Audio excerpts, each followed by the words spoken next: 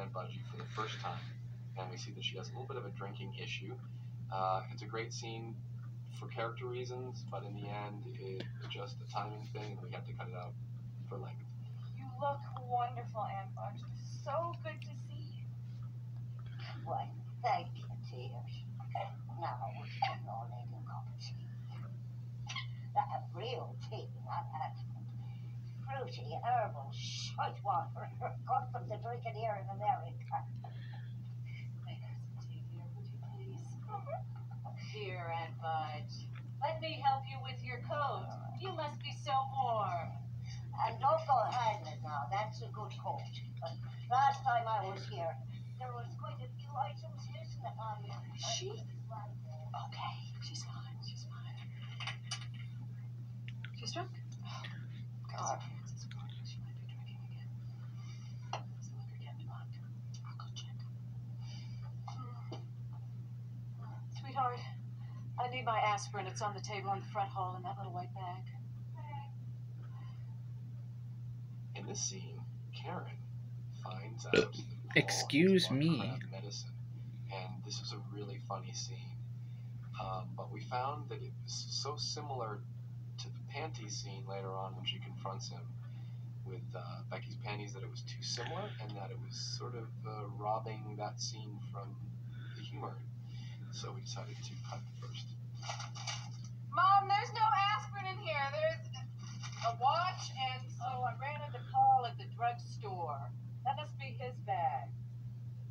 Paul's bag? Paul? Do you have pubic lice? Pubic lice? Oh?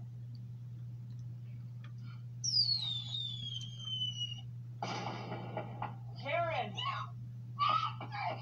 Karen, come on, open the door. I borrowed a pair of underwear from Jim. What, like a pair of his dirty underwear? Yeah. Why?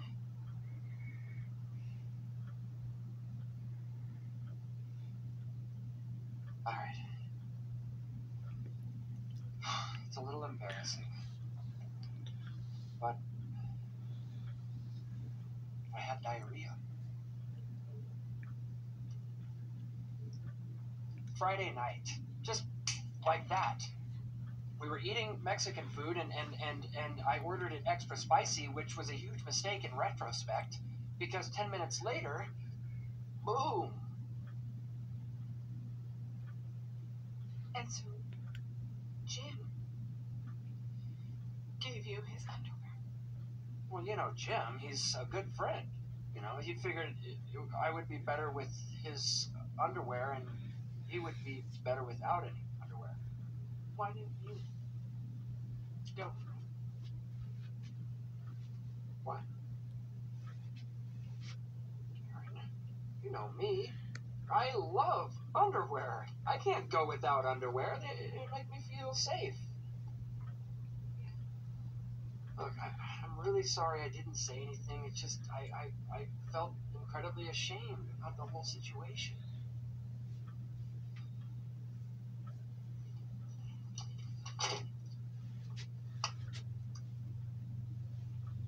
You can tell me anything. I'm going to be your wife, okay? I don't want any secrets. All right. This scene used to be twice as long as it is now. It used to be Paul climbing down the tree, running over to find that his car was blocked in. And then he would run around behind the house and he would watch Becky making her toast and kind of see her for the first time. But not only did we feel that it slowed down the pace of the movie, but we felt that it was a little bit too early for Paul to be seeing Becky in a romantic way.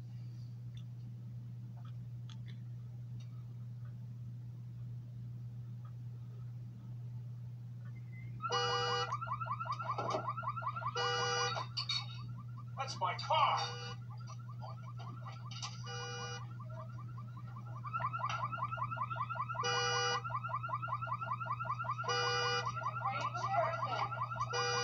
Stay back. Yeah, nobody touch anything. We don't disturb a crime scene. Everything looks normal. Crime scene. Be careful. Probably nothing. Yeah. Any night vision goggles, Kenny? Do a perimeter check. Let's go back inside. Let's figure out. All right, nothing to see here, girls. Let's go. Let's go. These things happen. Yeah, there's sensitive cars.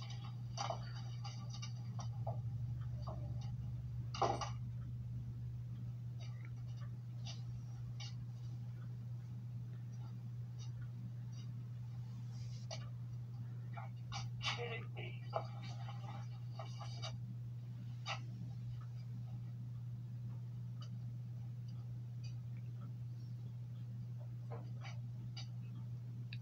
Kenny, I mean, I'm not here to question your business practices, so I might want to go. The thing about the pants business is you got to. Excuse me again. I don't drink to that monkey meatball. Where's the drink? Oh, sweet, grab it. No. Hey, everyone. I'd like to make a toast.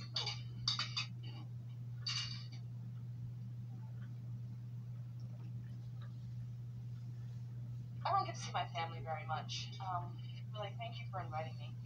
But there is one member of the family that I'm really happy to see tonight. And that is Aunt Budge. Oh, yeah. Seriously, she taught me some of the most important lessons in life. Like how to make my first martini and hide it in the Pepsi can.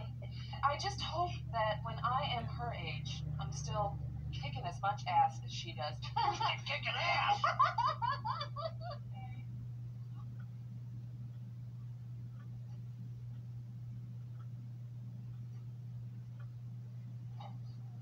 To Aunt Budge.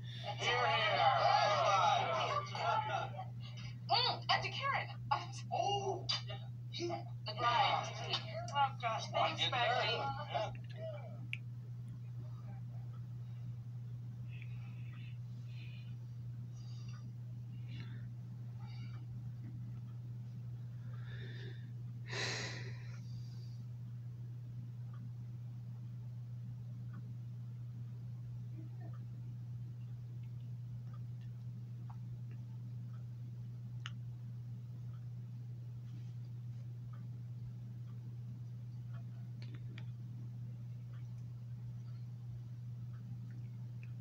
No. Stay. Good, Kitty. Good. No, Kitty. No, Kitty. Stay. Stay, Kitty. No. Yeah. what the hell? Should have bought American.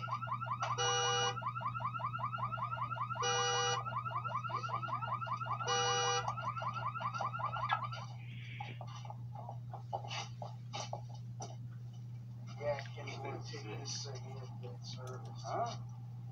There's your culprit, Daddy. What, might be a raccoon? I'm gonna get myself done. Excellent.